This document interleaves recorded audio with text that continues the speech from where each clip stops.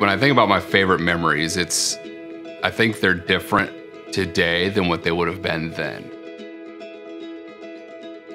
Probably my favorite memories when I think back to it, kind of get goosebumps thinking about it, was seeing his excitement just picking him up, right? So it's not like at a physical, we did fun things, we went to Six Flags, we went to this, but knowing how much just me showing up and picking him up meant to him at the time and looking back at the smile on his face, those are my favorite memories that still give me goosebumps. It's hard to pick my favorite outing or anything like that because we have fun every time we hang out. Aaron and I were invited to go to the Big Black Tie Ball back in like 2017 or 2018. And Aaron and I, we went and got him a tux.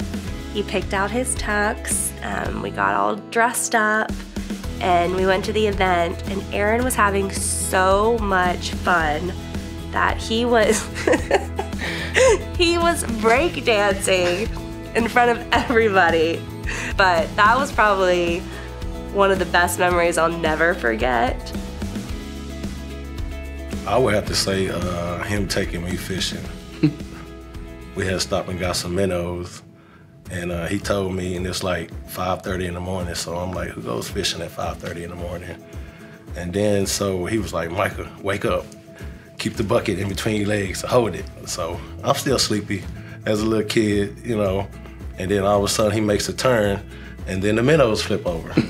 So they're all flopping around in between my seats, and he was like, D, see what I tell you? I told you to watch it. So he pulls over, and of course we gather all the minnows and put them back in. So we ain't got no water, so we gotta get some water before they die. Well, he showed me, you know, what was a peace of mind.